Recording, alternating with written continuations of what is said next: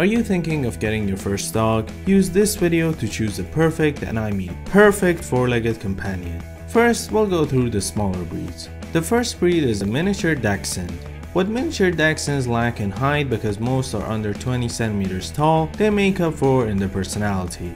They're intelligent, fun-loving and feisty dogs that are confident around people and keen to be involved with everything that's going on. Typically, they are bundles of energy, which means they need plenty of exercise and mental stimulation throughout the day. Given a positive outlet for their energy, they make cheerful, loving companions. However, miniature Dachshunds hate to be alone or bored. This can lead to destructive behaviors such as chewing shoes or furniture, which is a sign of stress. So if you have a lot of time and space in your life, then the miniature Dachshund could be the ideal first-time dog for you. It's recommended for miniature Dachshunds to get around 20 to 30 minutes of exercise a day. The second breed is a Papillon.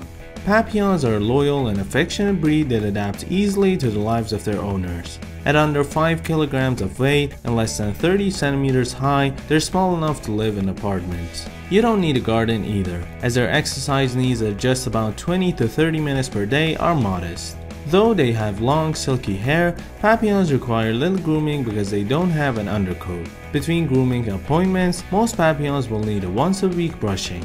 Papillons are great for first-time owners because they're extremely intelligent and therefore relatively easy to train. The third breed is the Bichon Frise.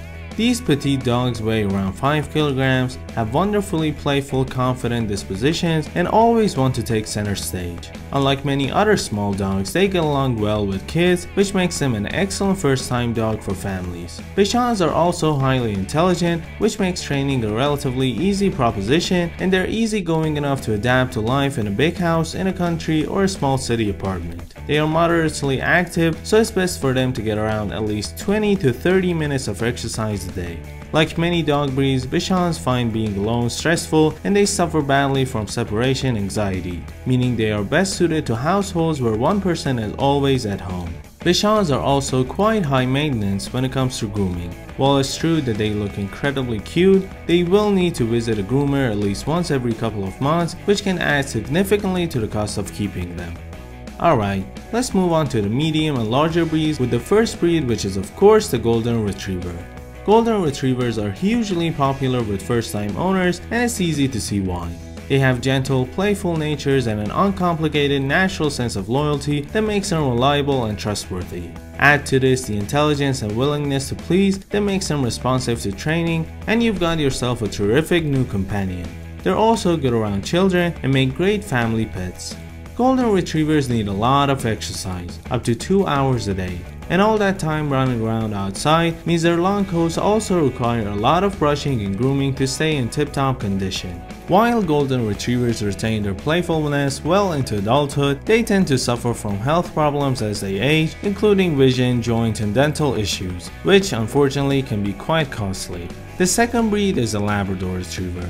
Along with the Golden Retriever, the Lab is considered a classic first-time dog, particularly for families. Their gentle yet fun-loving personalities makes them perfect playmates for children and for adults too.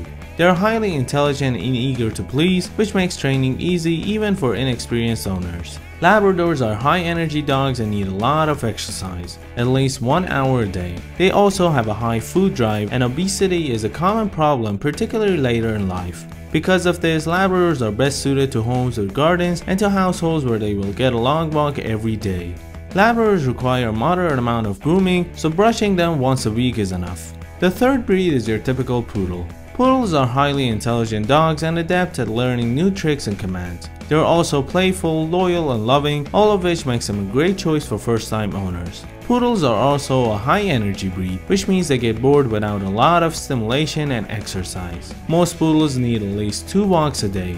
Poodles' coats also need a lot of care to prevent matting, and daily brushing is a must, along with a trip to a professional groomer 3 to 4 times a year. And last but not least, the fourth breed in this category, the Greyhound. Greyhounds are gentle and loving dogs, and while they do have some specific needs, they make great first-time pets for owners. Most striking about the Greyhound is their sleek, athletic physique. Not surprisingly, these dogs are built to run and require a couple of walks a day, a short one in the morning and a longer one in the afternoon or evening. Care is needed when walking Greyhounds because of their strong prey drive. This can cause them to get lost while in pursuit or even get injured if they run too fast on uneven ground. Luckily, Greyhounds are intelligent dogs and learn quickly when trained with patience and kindness. Note that they're sensitive and easily scared, but time invested in training your Greyhound will definitely pay off at the end, as they love to snuggle after a run. Alright guys, did you figure out which breed you're gonna choose? Tell me down in the comments below. Personally, I love the aesthetics of the Husky, but the enthusiasm and barking can be too much sometimes.